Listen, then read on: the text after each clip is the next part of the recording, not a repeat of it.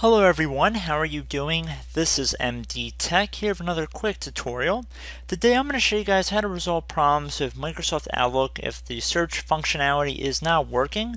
So in this brief tutorial I'm going to be showing you guys how to go through some of the indexing options we have at our disposal on our Windows device to hopefully resolve this problem in a quick and timely manner.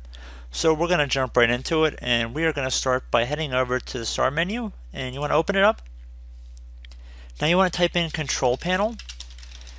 Should be listed right above Desktop App on Windows 10, Windows 8, and older versions of Windows should not say Desktop App. So you want to left click on that. Once you've selected that, you want to make sure your View By category at the top is set to either large icons or small icons. I'm going to do large because just for the ease of use it's a little bit easier to see. And near the top, or I should say near the middle of this area, you don't have to even scroll down. There should be something that says indexing options in the middle column. You want to double click to open that up. Now you want to left click on the modify button near the bottom left.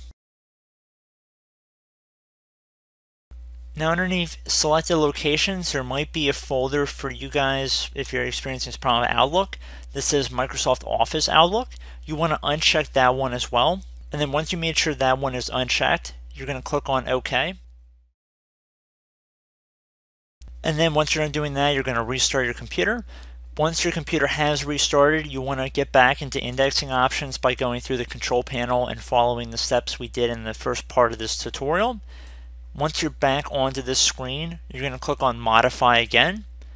And then anything you unchecked, you're going to check it again. So if you had Internet Explorer history unchecked when you clicked on OK the first time, you're going to check it again. So basically undoing what you originally did. And then you're going to click on OK. Once you're done doing that, you're going to click on the Advanced tab in the middle. You might need user account control privileges, so just click on OK if you get any messages like that. And then underneath Troubleshooting, Delete and Rebuild Index should be the middle area of this page. Left click on Rebuild.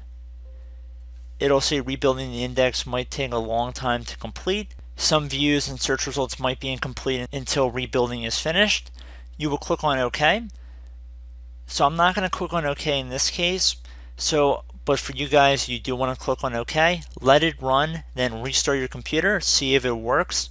However, if you're still experiencing problems, the only and last resort I could see recommending to you guys would be to go back underneath Advanced.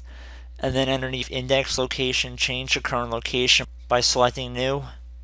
And then you can make a new folder and then change the indexing location. But again, I would not recommend doing that until you've exhausted the other options we've gone through. But I do hope that this brief tutorial helped you guys out. And I will catch you in the next tutorial. Goodbye.